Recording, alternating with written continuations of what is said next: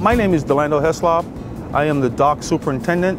I'm in charge of all the employees on the dock, ordering parts for the machinery, coordinating the movement of the vessels in and out of the dock with the agents. 90% of the vessels come from Florida. We do over 40 ships a year of raw sugar coming into the plant. And those ships range from 30 million pounds of raw sugar to 50 million pounds. I'm informed by the raw sugar department which vessel is coming here and when it's coming. At that time, I will reach out to the agent for the vessel to coordinate the docking.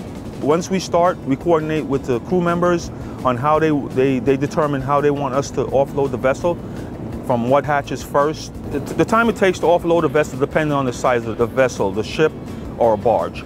A barge normally holds 29.4 million pounds. It takes us 4 days. 60 million pounds could take us about 3 weeks to offload.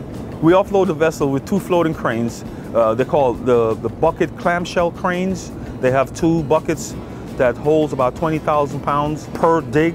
Every time they dig, we drop them into a hopper onto a conveyor system, which gets weighed, then it goes into the warehouse. The north warehouse is a smaller warehouse which holds 12 million pounds. The south warehouse holds 33 million pounds. Raw sugar coming off the barge is not food grade. However, through several of the purification steps later on in the process, becomes food grade.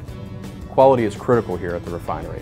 The sugar gets from the warehouse to start the refining process by 21 holes in the floor of the warehouse. It's gravity fed onto a conveyor belt that's 300 feet long, and from that point it starts the processing of the sugar.